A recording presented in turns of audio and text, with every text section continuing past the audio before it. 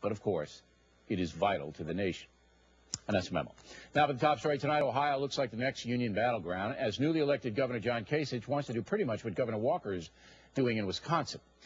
Governor Kasich joins us now from Columbus, Ohio. So, Governor, the country seems to be split, according to polls, in protecting the workers. So what exactly do you want to do in Ohio vis-a-vis the unions?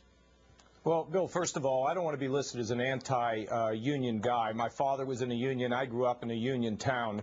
And look, what I want to do is be able to get Ohio out of this deep hole we're in. We have an $8 billion budget deficit, and we have a massive reform plan that also includes the ability to control our costs as it relates to public employees versus, at times, the taxpayers. I also want to give the flexibility to mayors, to school districts to be able to control their costs, because there's going to be fewer dollars flowing from the state to those folks in those entities, and I want them to be able to control their costs. So basically, I support the idea that our union members, our public employees, ought to have the right to bargain over their wages, but there's a number of things that the taxpayers, represented by people like me and by the mayors and the city councils and the school boards in our communities, need to be able to have to control their costs. Okay. Ohio must get out of this terrible situation.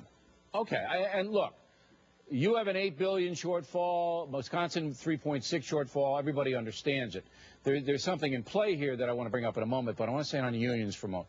In order to accomplish what you and Governor Walker want to accomplish, and other governors around the country, you have to diminish union power. You have to. There's no other way to do it. Am I wrong?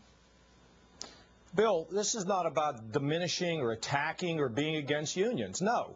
The issue is... No, but you have to diminish their power, Governor. Let me finish. You simply have to do it.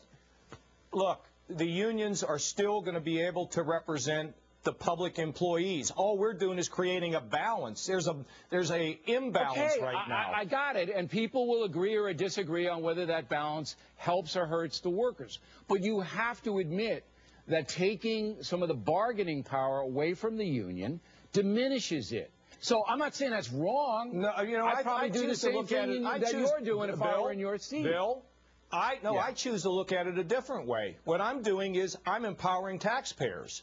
And, in fact, I could also be helping union households, because if we don't get jobs created in this state, we've lost 600,000 in the last 10 years. Only California and Michigan has done worse. My job is to lift Ohio for all Ohioans. So we all have to be in this together. If you don't have the jobs, and the union doesn't matter because there's nothing to work with. And that's what Walker's threatening to do, to lay off people in his state. Now, the liberal line, the Democratic line, the New York Times line, is that you and Walker have brought the situation on yourself because you want tax breaks. You are lowering taxes so there's less money coming into Columbus, and therefore you have to make it up by diminishing the union benefits. And you say?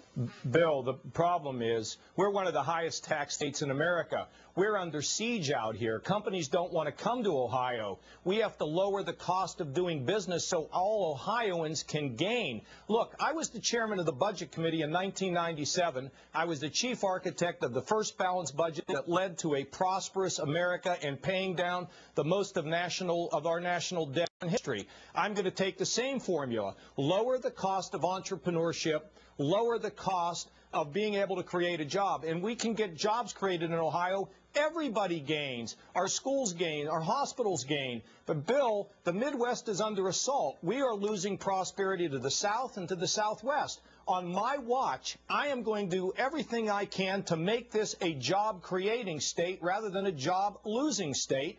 And that's why let me just clarify a couple of things. You were on the Balanced Budget Committee while you were a congressman in Washington, and you are losing jobs to the Sun Belt states because they are right-to-work states, whereas you have strict union procedures. Go ahead. Not just that. They have lower costs, lower taxes, easier regulations, less friction against business. It's not just one thing. I am not at war with the unions not at war with anybody, but, you know, the unions that make things, I hope we're going to have a great relationship. And all I'm asking here in Ohio today is the taxpayers get represented at the table. Unions can still have their say, but the taxpayers need to be represented, and local governments need to have the tools. Bill, we have a provision in Ohio law that an outsider can fly in, impose a settlement on a city that the city can't afford. They raise taxes and they cities. Now that makes no sense.